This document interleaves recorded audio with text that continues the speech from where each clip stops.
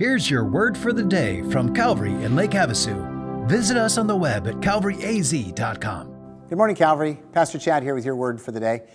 Hey, we're continuing in 2 Samuel 19, David's story. And can you think of a time in your life when you were shown mercy?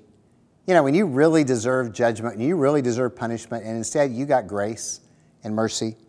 When someone had the power to hurt you, and instead they blessed you. See, that's the story. David has been restored to king. Absalom has been killed. David is returning to Jerusalem. All of Israel has proclaimed that he's the king again, because after all, David was their hero.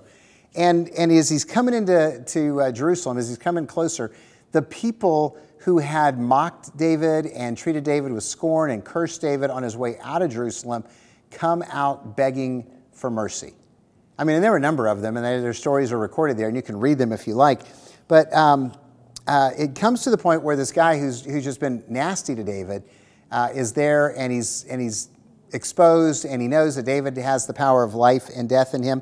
And so David confronts this guy, and David's men are ready to kill him. So if you pick up in verse 21, it says, Abishai, the son of Zeruiah, answered, "Shall not Shimei be put to death for this? Because he cursed the Lord's anointed." So Abishai is one of David's mighty men. He's for David, and he's like, this guy's a dog. I just want to kill him right now.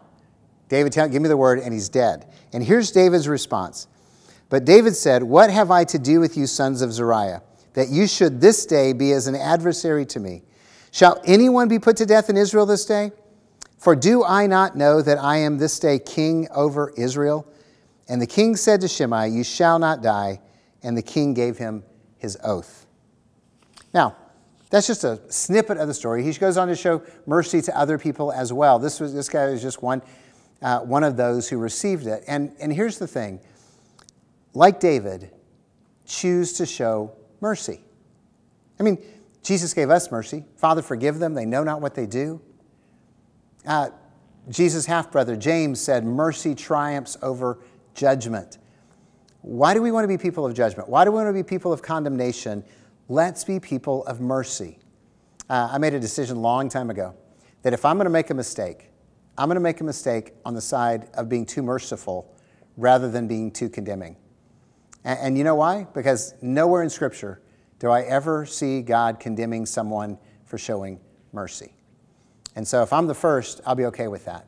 But I want to be a person of mercy because we follow a Savior who is merciful. In fact, the only reason we have hope today is because of the grace and mercy of Jesus Christ.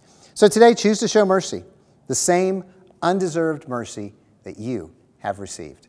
I hope that makes sense, and I know if you follow it, it'll bless you. Have a great day.